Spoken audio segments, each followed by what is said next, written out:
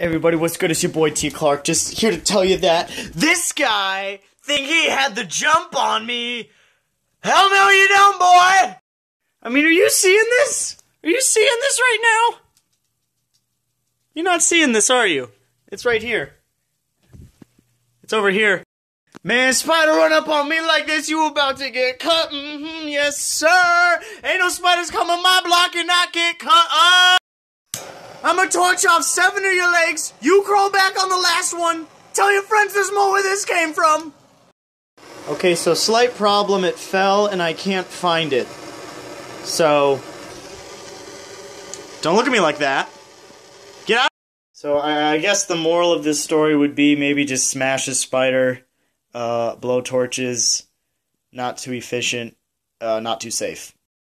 Oh, you thought you could hide, did you? But we found you. Now we got the spotlight on you. You ain't going nowhere this time. Your days and minutes are numbered.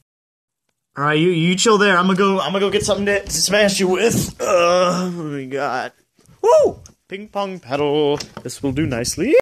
Yeah, you better run. Better hide under that little thing. Your days are numbered. But wait, what if he has a spider family? I mean, here I am about to just mercilessly smash this spider without thinking about all the hundreds of babies he or she may have. Maybe I should let it go. You know, you and I aren't so different, Mr. or Mrs. Spider. We're both just life forces traveling on a giant rock thousands of miles an hour through space. You know, everything's connected. Maybe it's finally time that humans and spiders just put our differences aside and form an inseparable bond and friendship that'll last all eternity. Maybe that's why you're here, Mr. Spider or Mrs. Spider.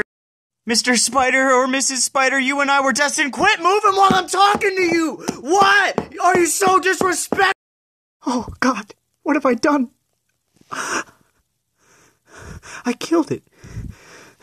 I'm sorry. I didn't mean to. Go now, Mr. Spider.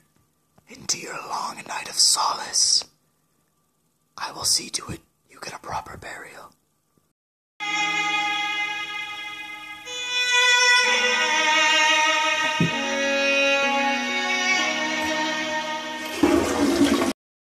You did this to me. This is your fault. So anyway, guys, that's about what's up with me. Mom made some cinnamon rolls, so I'm gonna munch on those right now.